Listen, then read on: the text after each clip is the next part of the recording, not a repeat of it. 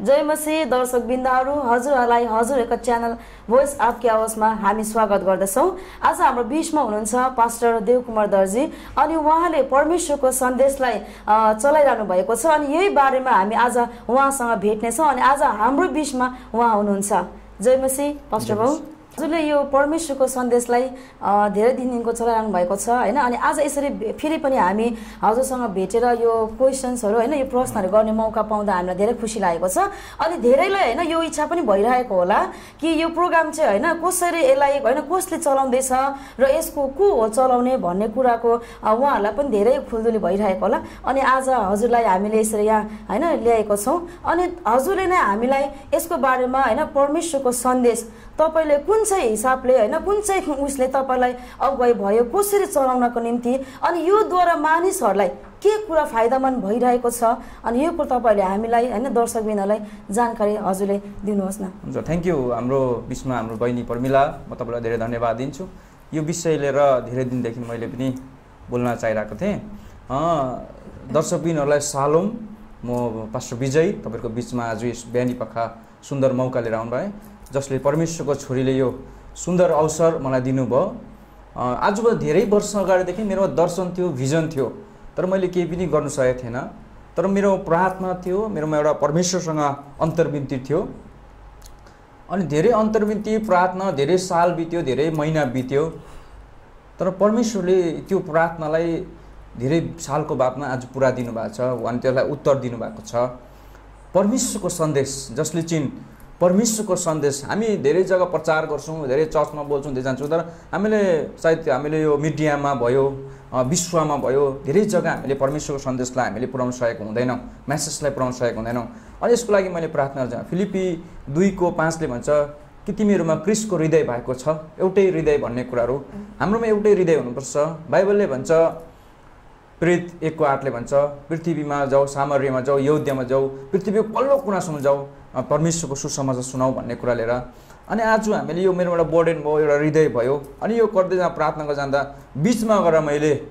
बिच समयमा आएर परमेश्वरले त्यो समय त्यो दिन राख्दै कारणले गर्दाखेरि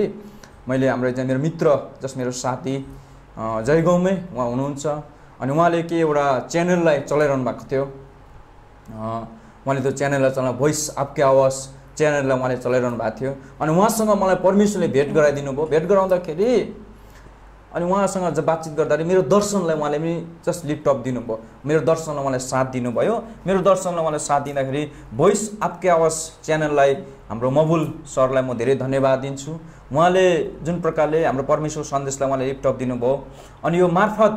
भोइस आपकी आवाज च्यानल मार्फत र यो परमेश्वरको सन्देशलाई हामी लिएर हिँडिरहेको छौँ। अनि यो परमेश्वर सन्देश धेरै जयगाउँका पास्टरहरूले विभिन्न दार्जिलिङबाट, विभिन्न नेपाल काठमाडौँबाट, विभिन्न क्षेत्रबाट आएर यहाँ परमेश्वर सन्देश पुर्याइरहेको छ, परमेश्वर सन्देशले बाँडिरहेको छ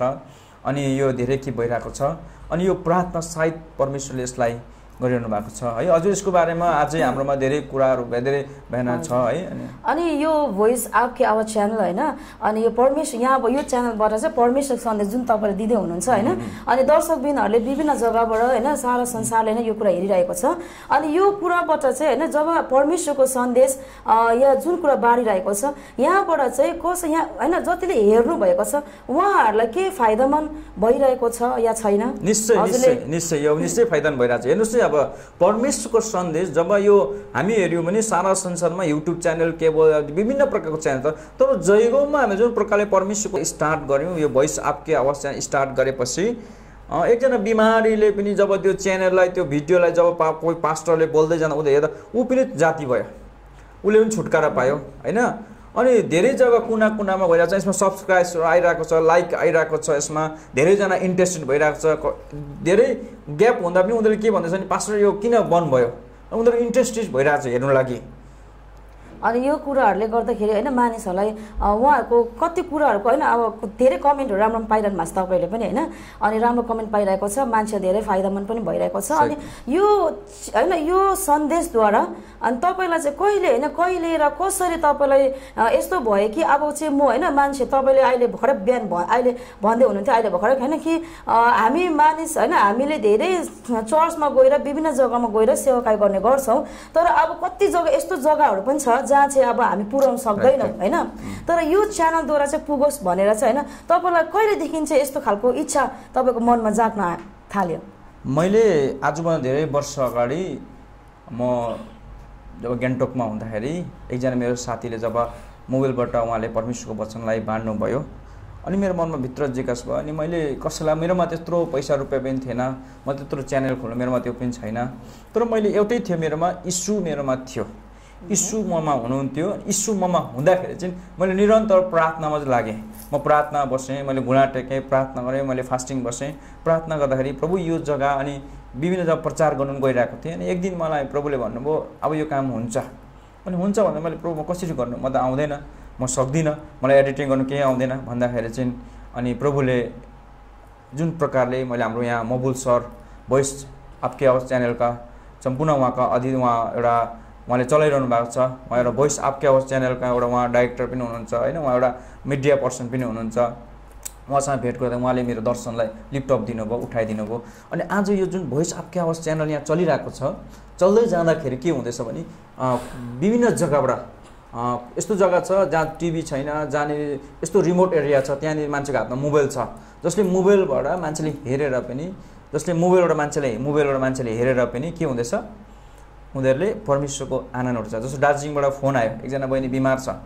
हाम्रो भोइस आपके आवाज अफिसमा फोन आयो उसले भन्दैछ सर मलाई प्रार्थना गरिदिनुहोस् म बिमारी छु ऊ एउटा क्रिस्चियन नारी हो त्यो धेरै राम्रो ऊ एउटा क्रिस्चियन नारी हो उसले जब हाम्रो च्यानललाई हेरेर उसले हामीलाई फोन गर्दैछ प्रार्थना उसलाई मैले प्रार्थना गर्दै जब उसलाई मैले फोनबाट प्रार्थना गर्दाखेरि ऊ हिलिङ भयो ऊ जाति भयो अनि यस्तो एप्सिट्युड हो हाम्रो यस्तो प्रोग्रामहरू धेरै अरूबाट नि हेरिरहेको छ हजुर अर्को एउटा क्वेसन्स पनि हैन आज प्रश्न हजुरलाई गर्नु मन लाग्यो अनि हजुरले यो हैन यो प्रोग्रामलाई चलाइरहनु भएको छ अनि धेरै आशिषमय पनि भइरहेको छ अनि अहिले भर्खरै पनि भन्दै हुनुहुन्थ्यो दार्जिलिङबाट हैन यो प्रोग्रामलाई हेरेर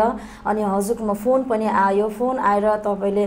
प्रार्थना पनि गरिदिनु भयो अनि त्यहाँ चंगाई पनि भएको छ हैन अनि त्यो पनि एउटा धेरै आशिषमयको कुरा हो हैन हामीलाई पनि गर्व लाग्छ यो कुरा सुन्दाखेरि किन भन्दै के हैन यो प्रोग्रामबाट के मानिसहरूले आशिष पाइरहेको छ हैन अब यो प्रोग्रामलाई हैन परमेश्वरको सन्देश प्रोग्राम चलिरहेको छ तर अब यति मात्रैमा सीमित हो या यो प्रोग्राममा हैन यो प्रोग्राम अझै यो परमेश्वरको सन्देशमा चाहिँ अझै नयाँ कुराहरू केही कुरा थप्ने या केही कुरा गर्ने हजुरको कस्तो विचारहरू हेर्नुस् यो परमेश्वरको सन्देश यो प्रोग्रामलाई हामी कन्टिन्यू गर्ने हो यो प्रोग्राम कहिले पनि बन्द हुँदैन यो प्रोग्राम कन्टिन्यू चल्छ धेरै मानिसहरूले यसलाई हेरेर उनीहरू आफै पनि भित्रबाट आन कतिजना डिप्रेसन भइरहेछ कतिजना निराश भइरहेछ मानिसले परमेश्वर सन्देशलाई जब चर्चमा गएर पास्टरको मेसेज सुन्छ युथमा जान्छ उनीहरूको बेसी माइन्ड त्यहाँ जाँदैन जब आफ्नो घरमा बेडमै लडेर आफ्नो मोबाइल हेर्छ उनीहरूले आफ्नो मोबाइलमा अहिले हरेकको हातमा मोबाइल छ हरेकको हातमा अहिले घरमा टिभी हुँदैन तर मोबाइल हुन्छ होइन अनि मान्छेले यसलाई हेरेर उनीहरूले एउटा आशिषलाई प्राप्त गरिरहेको छ उनीहरूले आशिषलाई परमेश्वरबाट लिइरहेको छ अनि परमेश्वरको सन्देश यो प्रोग्राम कहिले बन्द हुँदैन यो चलिरहन्छ अनि यसमा तपाईले अघि एउटा मिठो कुरा गर्नुभयो यो परमेश्वर सन्देश मात्रै हो कि अरू पनि आउँछ हेर्नुस्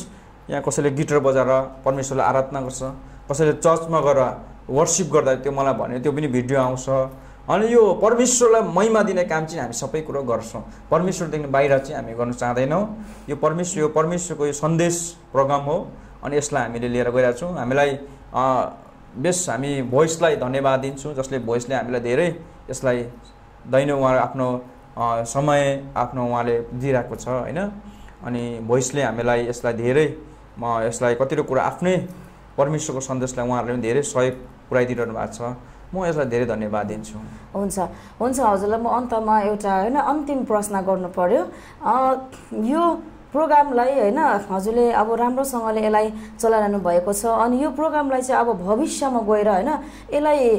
कसरी चाहिँ यसलाई असल बनाऊ या कसरी के गरौँ भन्ने कुराहरू अझै सोच्नु भएको छ हजुरले हेर्नुस् बहिनी म तपाईलाई एउटा कुरा असल कुरा भन्नुभयो तपाईले प्रकाश रेभलेसन 2:22 ले भन्छ 22:2 ले भन्छ खोला किनेमाको बोट जस्तै 12 महिना 12 किसिमको फल फलाउँछ त्यो रुखको पत्ता विभिन्न मानिसलाई निको पार्दछ भनेछ यो च्यानल त्यस्तै हो यो च्यानलले चाहिँ एउटा खोला रोपेको बोट जस्तै हो यो तपाईको यो परमेश्वर सन्देश यो प्रोग्राम एउटा खोला रोपेको बोट जस्तै हो यसले विभिन्न मानिसलाई निको पार्दछ विभिन्न जग्गामा चंगाइ हुँदैछ विभिन्न जग्गा क्षेत्रमा पुग्दैछ हामी जानु नसक्ने ठाउँमा पनि परमेश्वर सन्देश त्यहाँ पुगिरहेको छ। हामीले नभेटेको मानिसले पनि परमेश्वर सन्देशलाई त्यहाँ हेरिरहेको छ, सारा विश्वमा पुगिरहेको छ। अनि यो प्रोग्राम बन्द हुँदैन, यो चलिरहन्छ। हुन्छ, हजुरलाई धेरै धन्यवाद। हाम्रो हैन त हजुरले यसरी हाम्रो दर्शकबिनहरूलाई राम्रोसँगले बुझाइदिनु भएको छ। जय मसीह पास्टर विजय, हजुरलाई हाम्रो यो हैन यसमा आएर परमेश्वर सन्देशमा आएर हजुरले केही कुरा हैन आफूले कति कुरा यो चलाइरहेको कुरालाई भन्नुभयो, प्रोग्रामलाई हैन गरिरहने कुरालाई भनिदिनु भयो। अनि हजुरले आफै यसको डाइरेक्टर पनि हुनुहुन्छ, धेरैले हैन आशिषमय कुराहरू पनि भयो। अनि मलाई पनि धेरै आशिष लाग्यो जति कुराहरू मैले सुनिरहेको थिएँ हैन। अनि हाम्रो दर्शकबिनहरू यो कुरालाई पनि हेर्नेछ अनि अझै आशिषमय हुनेछ भन्ने कुरा मलाई आशा छ। हुन्छ दर्शकबिनहरू, हजुरहरूले हाम्रो यो परमेश्वरको सन्देशलाई तपाईहरूले निरन्तर हेरिराख्नु भएको छ। अनि हाम्रो हैन विजय हैन पास्टर विजय जुन यो के अरे परमेश्वरको सन्देशको डाइरेक्टर हुनुहुन्छ, चलाइरहनु भएको छ, उहाँले एउटा हैन एकदमै राम्रो कुराहरू पनि गरिरहनु भएको थियो। अनि यो सन्देशद्वारा चाहिँ हैन यो सन्देशद्वारा चाहिँ उहाँले सजिलो कुरा गर्नु भएको थियो। कसैको घरमा टिभी हुँदैन, कसैको घरमा के हुँदैन, अहिले मोबाइल हरेकको हातमा हुन्छ हैन। विभिन्न जग्गामा गएर पनि हामीले ओछ्यानमा सुतेर या हिँड्दा डुल्दा बस्दा पनि हामी परमेश्वरको सन्देशलाई सुन्न पाउँछौँ। अनि एउटा हामी चाखलाग्दो कुरा चाहिँ हामीले के सुनेका छौँ भन्दाखेरि यत्रो परमेश्वरको सन्देशलाई हैन यो कुरालाई चलाइरहनु भएको हैन, उहाँलाई एउटा फोन पनि आयो दार्जिलिङबाट। अनि उहाँले प्रार्थना पनि गरी माग्नु भएको छ। अनि उहाँ चाहिँ यो प्रार्थनाद्वारा चङ्गाइ पनि भएको छ।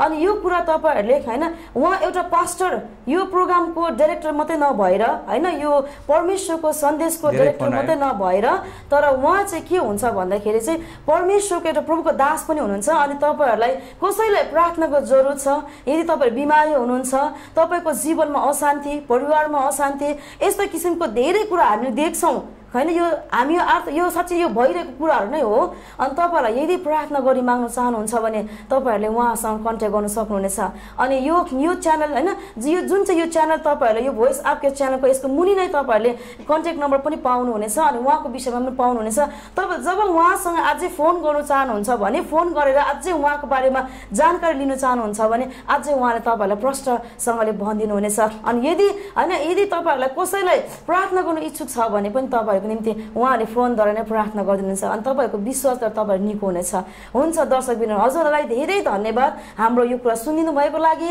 अनि तपाईँहरूले योलाई लाइक पनि गरिदिनुहोस्, सेयर गरिदिनुहोस्, सब्सक्राइब गरिदिनुहोस्, ताकि आउनेवाला दिनहरूमा होइन उहाँको धेरै इच्छाहरू छ। अनि यो जसले चलाइरहेको यो प्रोग्रामहरूको पनि धेरै इच्छाहरू छ, उहाँहरूले अझै असल प्रकारले गर्नुहुनेछ। हुन्छ सबै दर्शकबिनहरूलाई जय मसीह।